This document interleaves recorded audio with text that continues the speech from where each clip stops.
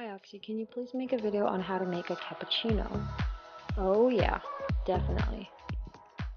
So who's ready to have a cappuccino? Because I'm ready. Are you ready? Because I'm ready. We're about to go make a cappuccino. It's basically equal parts of espresso, milk, and foam. So we need to make sure we have the perfect amount of milk in the pitcher so that we can create a lot of foam.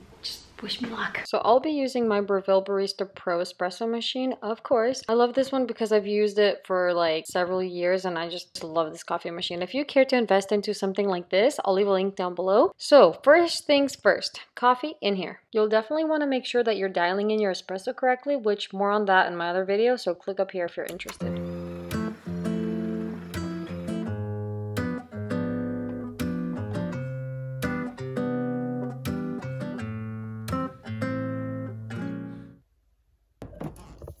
You don't want to put a ton of milk because after you steam it, it's going to rise a little bit and you don't want to go overflowing the pitcher. So we're going to put about 6 ounces. The goal here is to get as much foam as we can, and I'm using a glass cup so that you could see the different layers. So when you start steaming your milk, you're going to want to make sure that the wand is placed at the very top layer of the milk. You're going to lower it slowly and keep it at an angle so that way the milk is going in a circular motion. That's what's creating that beautiful microfoam and creating that silky smooth texture to the milk that's going to be beautifully added to your espresso.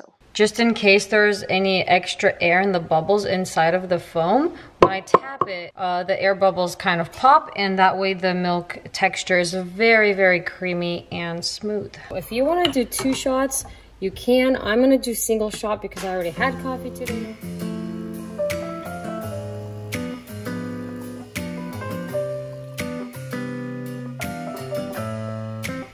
All right, so now that we have our espresso, we're gonna add milk to it. And as you can see, it is only 1 shot. If it was 2 shots, there would be more espresso, which would mean more milk. So with this amount of espresso, you're gonna just want a little bit more milk and the rest with foam. I'll be honest with you guys, I don't think I got enough foam in here. It might be the milk that I'm using. If you use whole milk, you'll get a lot more foam. I use oat milk, and that's why I don't have the most amount of foam.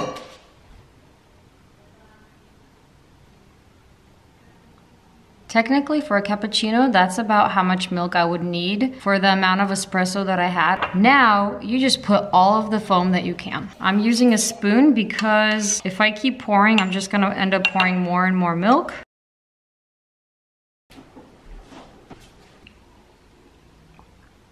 I think it's good.